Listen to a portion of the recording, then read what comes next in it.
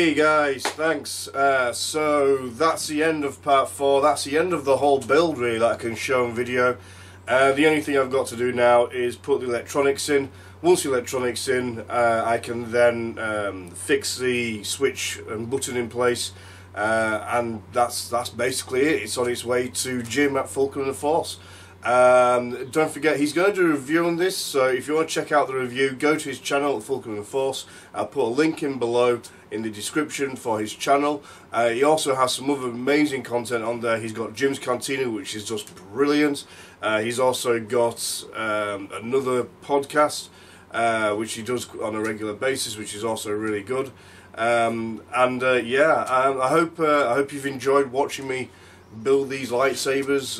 The most recent one is obviously the Rey one. I did the Luke Skywalker one. I did a Shoto. The Shoto was also for Jim at Fulcrum Force, so hopefully he will be putting out the review for the Shoto, which will be good to see. But yeah, I mean, that's pretty much it. I'm going to I now have a Patreon. It's £3 a month, but you get 10% off, and also you'll get all the videos. So for the race build, it's just one long video from start to finish of the whole build process. That's on there, and all the other full builds will be on there as well. So you know, if you want to get a decent discount off any order, get 10% off with the Patreon membership. Yeah, I hope you've enjoyed this really. Please help me grow this channel. We're at 300 and something, 330 viewers, subscribers now, which is great. Really appreciate it. It's really starting to grow. But please tell your friends, share the videos, let people know about this.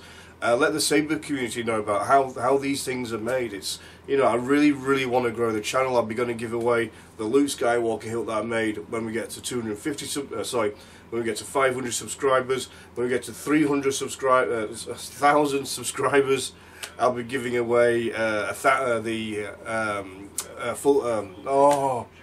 I'll be giving away a Mandalorian helmet, so that's really worth it. It is a premiumly nice helmet, so yeah. But yeah guys, let's try and grow the channel. I want to try and really hit 1,000 people, 500 subscribers, or maybe more if we can this year.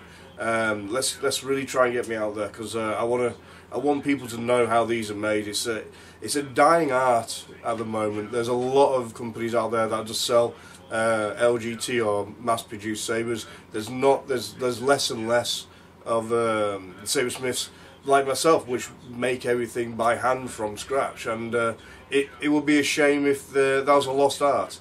You know, it gives everybody the chance to be unique and to stand out with something that not everybody else will just have. So yeah, so I hope you liked the video. I'll see you on the next one, because the next time we've got 2 dagger builds coming in the near future, guys.